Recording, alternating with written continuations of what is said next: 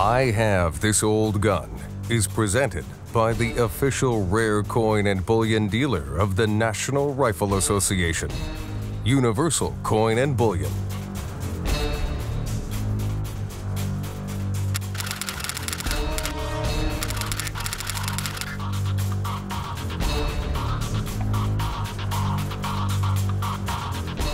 Theodore Roosevelt's Saber is unlike any other 1872 Army officer cavalry model Saber that you'll encounter. First off, is keeping with most of the things TR owned in his life, it is of the very highest grade. And considering that he was Assistant Secretary of the Navy before the war broke out, it's quite possible that he had this Saber made custom for him. This is the only one I've ever seen that has an actual shark skin hilt to it instead of the standard cavalry brown or black leather hilt that you normally encounter.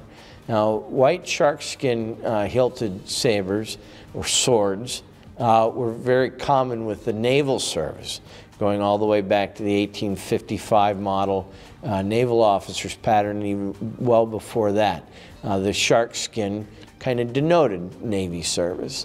And so we think that this cavalry saber with the shark skin hilt was something that kind of carried over from his term as Assistant Secretary of the Navy. The saber itself holds such a tight provenance to Theodore Roosevelt in the fact that it does appear in photographs. It is the same sword.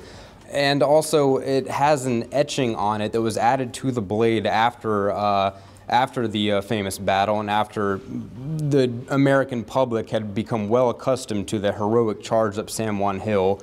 Theodore Roosevelt and the Rough Riders were a household name. There was something done to the blade to kind of commemorate its history in this pivotal battle of the Spanish-American War. They engraved at the end of the blade, "Carried by Colonel Roosevelt, 1st United States Volunteer Cavalry, Santiago, 1898. Now, the sword might not have been used by him in combat, but it's more of an ornamental purpose at this point. It holds a provenance showing Theodore Roosevelt, his military background, his history as a cavalryman, and just his pivotal role in the formation of the Rough Riders and their success on battle on July 1st, 1898.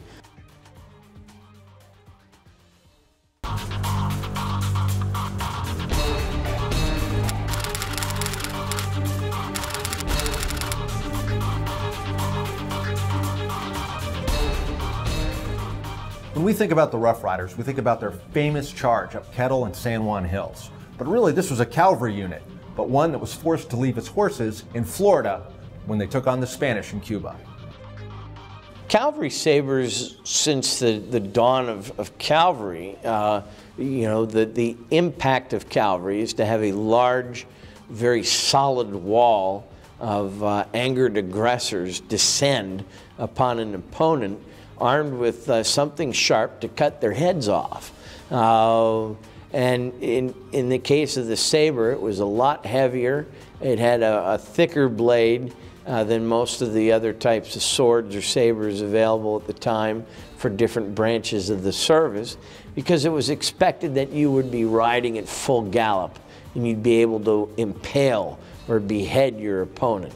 While it looks cool in the movies today and in the old woodcut line engravings of the 19th century, generally that wasn't the case, in fact, on the battlefield. By 1898, the cavalry saber was more ceremonial, I would say, than anything else. And in particular, for an officer, the saber was a badge of office. The sabers carried by officers were more ornate. They were often decorated. And they could often even be pieces of jewelry, especially the finer quality swords. So the saber, perhaps more symbolic at this point than a practical military weapon. But nonetheless, Theodore Roosevelt took his saber to Cuba.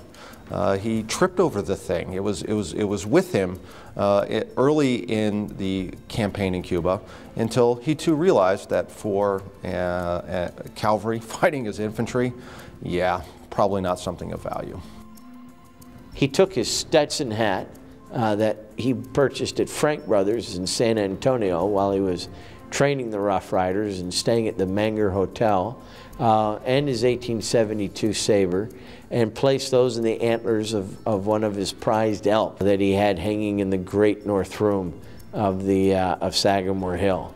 And the sword and the hat stayed hanging from those antlers from the time the original elk was hung there in 1905, 1906, until they came down recently during the renovation of the house and were transported here to the National Firearms Museum for our exhibit on trappings of an icon.